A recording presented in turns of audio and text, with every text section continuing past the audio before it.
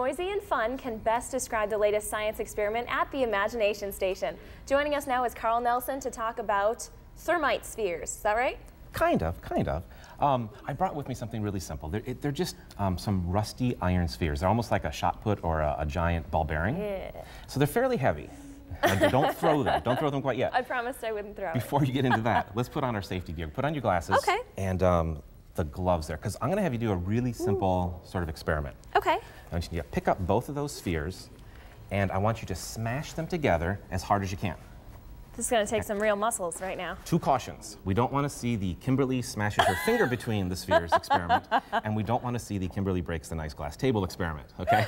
So there's a lot. I know it's a lot to ask. Concentration is happening here. Smash them together and see what happens. Oh, like that? So I'm hearing sound, and you're probably feeling vibrations in your hands, like really right? heavy. Mm-hmm. They're really heavy. Now, the problem is, there's something really cool happening when you smash those together that we can't see. Okay. And so scientists and engineers, you can go ahead and put those down. Okay. Got something easier for you. Scientists and engineers will use tools sometimes to observe things you can't normally see. And I brought a very sophisticated tool called a sheet of paper. Piece of paper. I love it. I need you to hold that right in front of you, just like that. Okay. And what I'm going to do, I'm going to do the same thing you were doing, which is smashing those spheres together on the piece of paper. Promise I've never hit your finger. On the paper. On the paper. Here we go. All right. So go ahead and smell that. Oh, I do smell it. I don't even have to try. The paper is burning. Burnt. It's burning. Funny. When you smash these two things together, and it's a nice smiley face. It's a little smiley face. Isn't that cute? I like that. When you smash these two things together, a tremendous amount of pressure builds up where the two spheres just come in contact in one tiny point. Sure. In fact, it builds up probably in excess of 1,200 degrees when you smash these two things together on the paper. Now, you only need like 451 to burn paper. Right. But the glad cool it didn't go thing, in flames. Oh yeah. Well, maybe not the paper, but I brought something else with me that's a little bit more fun. Go ahead and take this sheet of aluminum foil and wrap it on one of your spheres. Does it matter which side?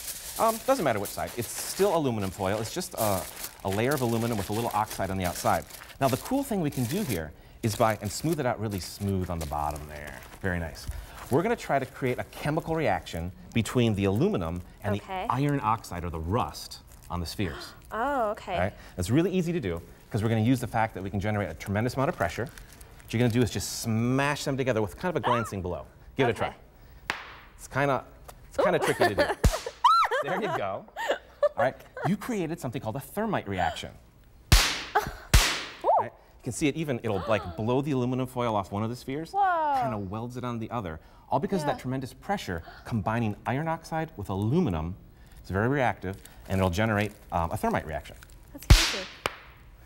It takes a bit of practice. You did get one good spark there to start with, which is pretty cool.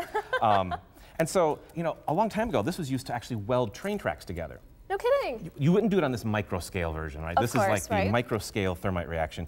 They would actually take aluminum and iron powder, mix it together, and form molten iron to sort of join two railroad tracks together. Oh, wow. So kind of a cool microchemistry reaction that you can do just with some rusty iron and some spheres. It's almost like if you're going to go on Survivor, this might be your luxury item, right? Imagine the fires you could start with a thermite reaction like that. Oh, how funny. Well, that's very cool. Now, are we doing things like this at the Imagination Station? We do this as part of our combustion demonstration. So we talk about fire safety, we talk about chemical reactions. It's kind of a fun thing.